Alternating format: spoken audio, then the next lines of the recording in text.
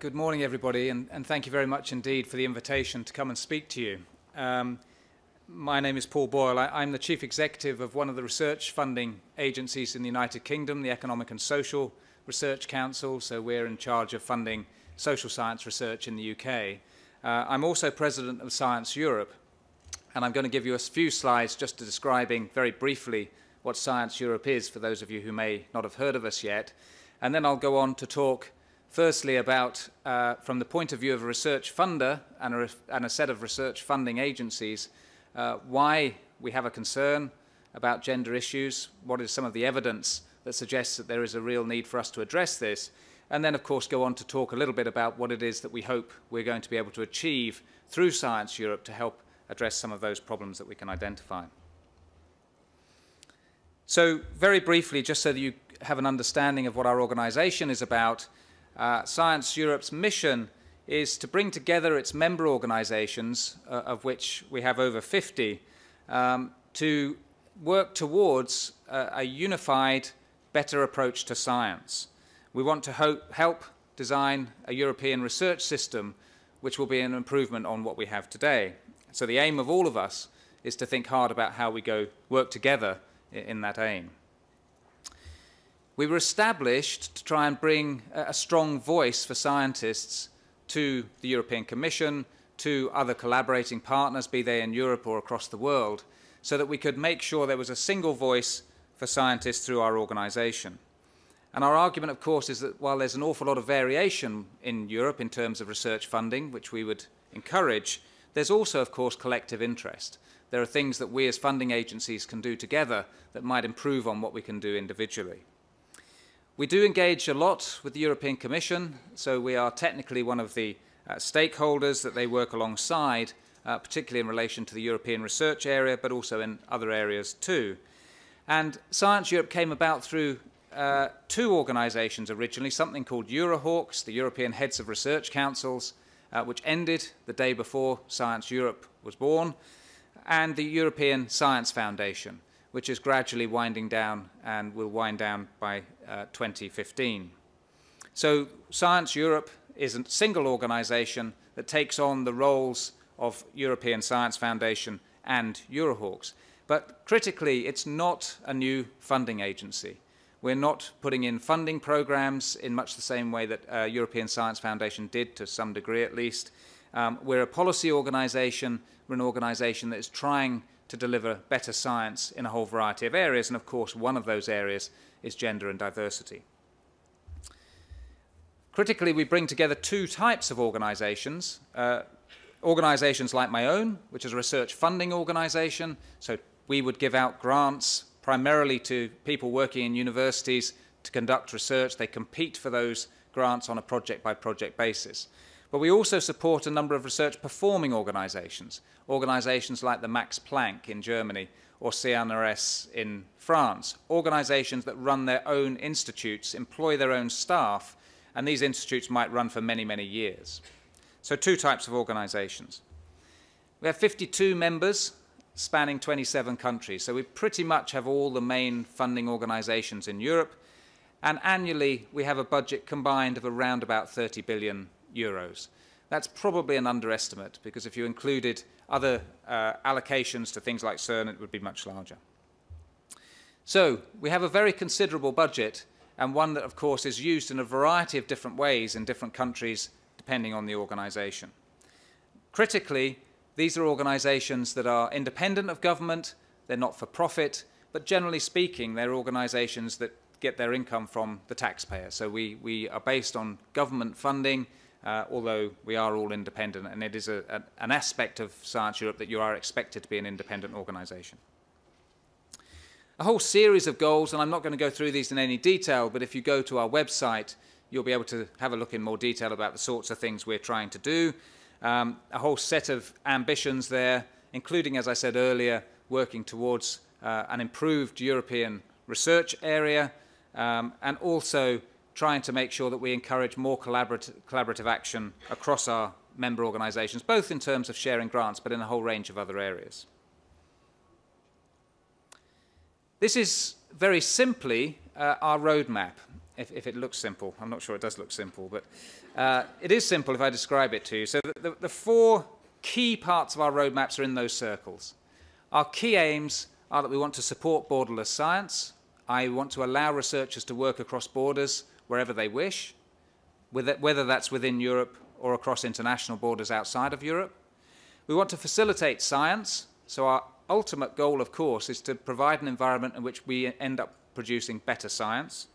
We want to improve the scientific environment, so we want to make sure that the laboratories, the place in which people conduct science is improved, the collaborative facilities that we need across Europe, the large infrastructure and so on.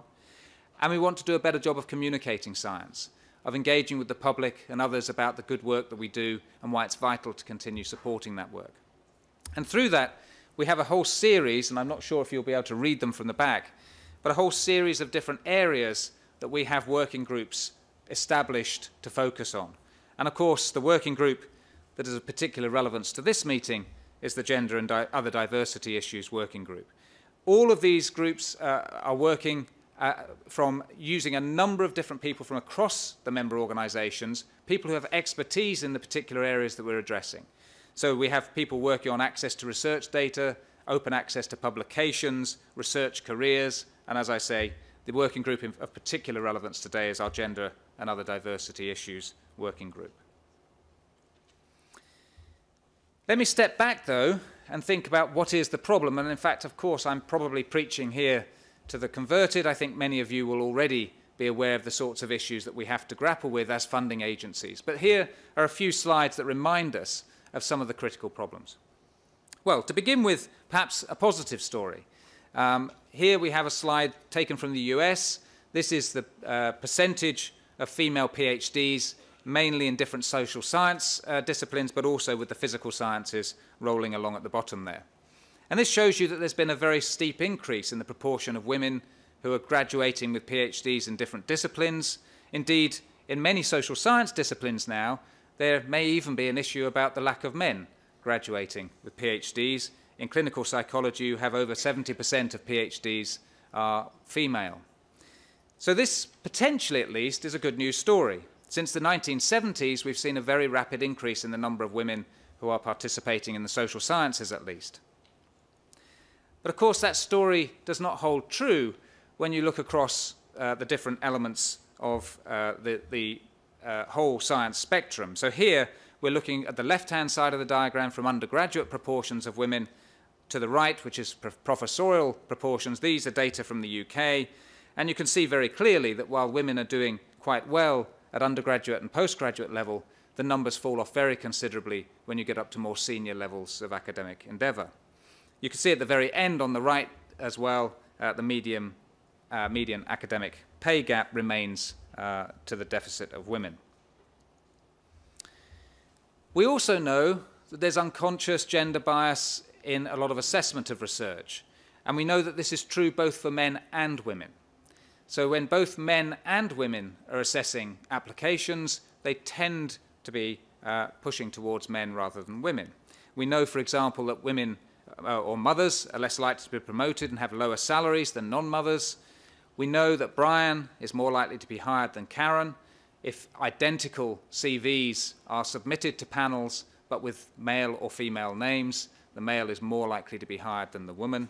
And this has been confirmed quite recently by a double-blind randomized controlled trial, which effectively proves that men are more likely to be employed despite having identical characteristics to women. We also know that women win fewer prizes and awards in academia. Some describe this as the Matilda effect, and has led, some would argue, to a ghettoization. There is an issue here about whether it's a good idea to introduce women-only prizes or not. Is that something that will help rectify the imbalance, or is it something which ghettoizes women into women-only awards? However, it seems to be true that women's papers, academic papers, are as likely to be accepted for publication as men's. And of course, that suggests, as we would imagine, that there should be no difference whatsoever in the quality of the science coming from men from women. So this is a good news story. It's also interesting to find that women are actually tougher reviewers than men. So if you have a panel that includes a higher proportion of women, it's more likely to turn down grants than a panel that has higher proportions of men, which is an interesting difference. We know that women are less likely to submit grant applications than men, and this is where we get to the heart of the issues that our funding agencies are particularly concerned about. Women with dependent children are less likely to submit than men with dependent children. Women are less senior and, of course, are excluded from some of the schemes, and that may explain part of the difference, but not all of it. Debatably, though, women's grant success is similar to men's, and there is some debate here, and this varies across different national contexts.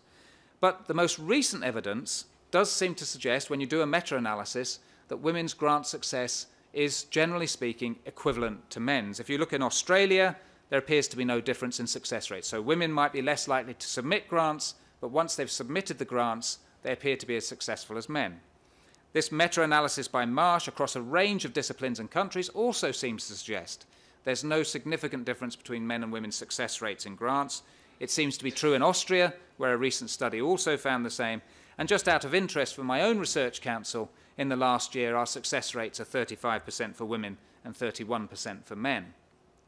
So that all leads us to suggest that women's success, at least in grants, is something that is a good news story. But of course, we do find situations where that's not true, and we have to think very carefully about if it is true in general that women do well compared to men, or at least as well as men, why is it in some circumstances they don't?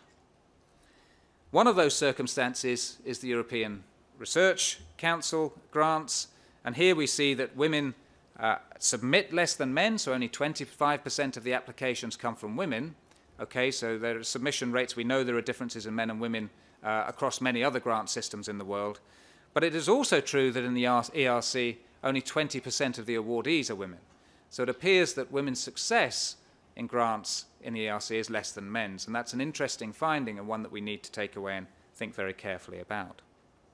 If I look to the research councils of the United Kingdom, the difference is actually much smaller and debatably not significant. So here you do find that men are more successful than women. If you look to the right, you see in total over all the research councils in the UK, so we have 7 research councils, each in different areas of science. We have a difference of 2 percentage points between men and women in the data here for 1 year. And actually, if you look across the years, there's a little bit of fluctuation in that. Interestingly, you can see that for all the research councils, there are only 2 where women's success rates are higher than those of men, and that's my own research council, the social sciences, and the arts and humanities. In all the other disciplines, you find a small difference between men and women. So these are still something that I think we need to be conscious and concerned about. And then finally, we also see that women are less likely to be awarded large grants. Rand did some work on this in the early 2000s, which suggests that women are awarded smaller grants, so forgetting whether they're more successful or less successful, how large is the grant that women are awarded compared to men? And the most recent and robust evidence I've seen comes from the Wellcome Trust in the United Kingdom, which analysed data from 2000 to 2008 and showed that controlling for the rank of the person, men got grants which are on average about £45,000 more expensive than the grants that women got. This could be that women are systematically less ambitious than men, or it could be that women are more realistic about the costs of their grant when they apply. It's difficult to know which, but for some reason women are applying for and being awarded smaller grants than men. So what is Science Europe concerned about and what is it doing? Well, we're concerned, and I should stress here, that while gender is an absolute priority for us, the group that we have is equally as concerned about other diversity issues, and I'm going to end my very final point of the talk, is that we know an awful lot more about gender disparity than we do about ethnic, disability, and other elements of diversity. So our group is going to be working on all these elements, although of course gender is a critical one of those. And the aim, of course, is to try and bring our members together to encourage good practice. We're going to be looking at a whole range of things. This is not just about grants and how many grants have been awarded. It's about human resources around recruitment, retention, and career progression, remembering, of course, that some of our organisations are indeed research-performing organisations. They recruit and so on, while others are research funders. We'll be looking at the research process. Are there biases inherent in peer review, and are there things we can do about that? We'll be looking at the research content. the design implementation of research. We also need to think about it as members from the point of view of employers, as research funders, and as knowledge providers. So it's a diverse territory, and a lot of hard work needs to look at a whole range of different issues, not just simply why it may be the case that women's grants are smaller than men's, or that their success rates may or may not be slightly different. I'm not going to read through these, I'm going to rush through them, but if you look at just the bold elements of this, if you look at the Science Europe roadmap, which is available on the web, you'll find the objectives that we've stated there. The bold points are perhaps worth pulling out, that we'll be establishing across all our member organisations action plans to try and improve the situation for women compared to men. We'll be scrutinising the peer review process, as I said earlier. We'll be promoting policy and research initiatives and monitoring the impact of funding investments and instruments. We'll be sharing good practice, and we'll be collecting a lot of evidence about difference across our member organisations. Of course, in the end, we need to think hard about how the design, implementation and content of the very research itself also plays a part in resolving some of these gender differences.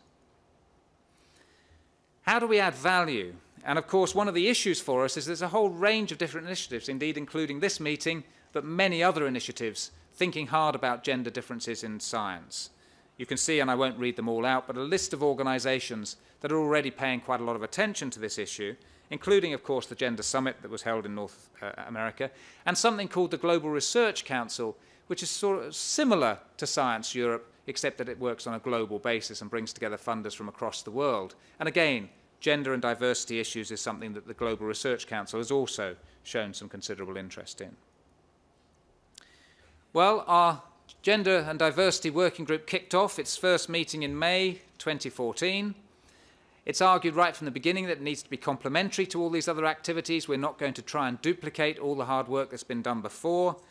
We will be advocating a whole series of different dimensions that we will put forward to our member organisations and encourage them to engage with. The group includes 14 experts from our different research performing and funding agencies, and they've been brought together because they are experts in the field of these diversity issues. And they will be then looking at helping us develop a series of policies that we can implement across the board, across all 52 of our agencies. So the aim, of course, is to come up with a portfolio of instruments that will help us resolve some of the problems that I've described earlier. Finally, let me just give you some information about how we do as funding organisations, and the picture is not great. One of the problems, of course, is that Science Europe is made up of the heads of the funding agencies and research performing organisations in Europe. And you can see that the heads that have been elected to these organisations, including me, are predominantly male. 44 of the heads of the 52 organisations are male, and only 8 are women. And in a sense, this is a difficult problem for Science Europe. We have no influence over this. This is the process which each national government goes through in appointing the people to the head up their funding agencies. I should say that over the years that I've been president of Science Europe, things have improved, because when I started just a couple of years ago, I think there were 2 women rather than 8, but even so, there's still a very significant difference.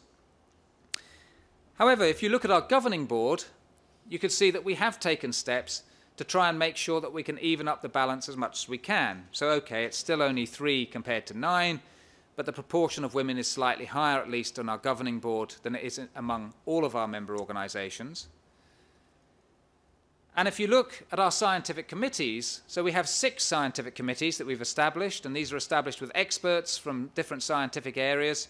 If you look at all 6 committees, 27 compared to 58 are women compared to men, so about 31% of the members of the scientific committees that we've established are women. But of course, you will see great diversity across the different committees that we have, not surprisingly, because there are different proportions of men and women in those disciplines. If you look to social sciences and humanities, you can see our scientific committees have more women on them than men. On the other hand, if you look at every other discipline-based committee, there will be more men than women, and in some areas, quite extreme differences compared to men and women. So this, again, is something that we need to think carefully about. So what have we done? Well, admittedly, only some very small steps to begin with. First of all, our scientific committees are now going through a process of recruiting new members. We've been 2 years in, it's time to recruit new members, and we've introduced a rule The members get put forward by our member organisations, and any member organisation who recommends a person to go on our scientific committee, if they recommend a man, they must recommend a woman, or vice versa. If they recommend a woman, they must recommend a man.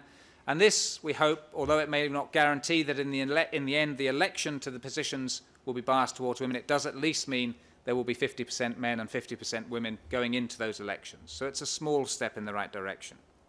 On our governing board, we have 3 criteria for electing people to our governing board.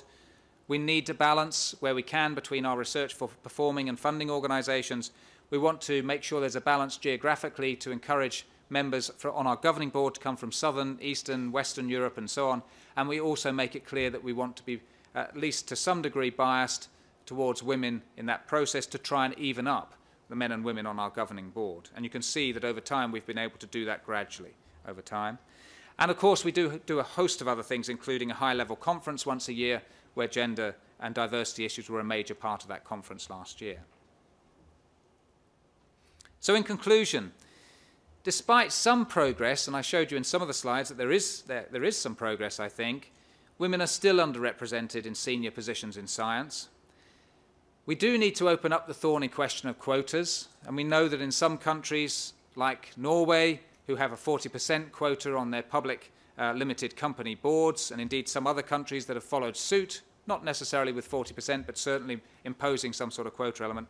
It's very interesting that a recent paper has come out by a pair of economists that argues gender quotas are actually a good thing for a whole variety of reasons, and one of the points they make is that it discourages men who are less efficient in forming human capital and encourages women who are more efficient in forming human capital if you have quotas. So there's some academic evidence, some theoretical econometrics that suggest that perhaps quotas are a good thing, but we can debate whether or not we agree that quotas are the right approach or not.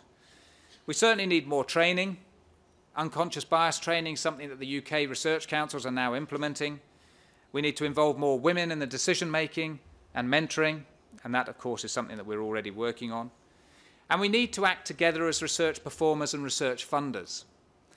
In the UK, NIHR, which is a health-based funder, will only give grants to departments who have been awarded the Silver Swan Athena Award.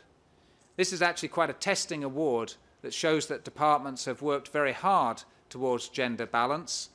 And in this particular funding agency has taken a firm decision that no department in the UK, other than those that have this award, will be eligible for their grants. A very bold move and an interesting move to discuss. In Norway, and indeed you can see many of the examples come from Scandinavia, which I think is probably fair to say is leading the way in Europe in some of its gender issues. In Norway, there are extra funds to universities who appoint women in underrepresented disciplines. So more money goes to a university if they appoint women compared to men.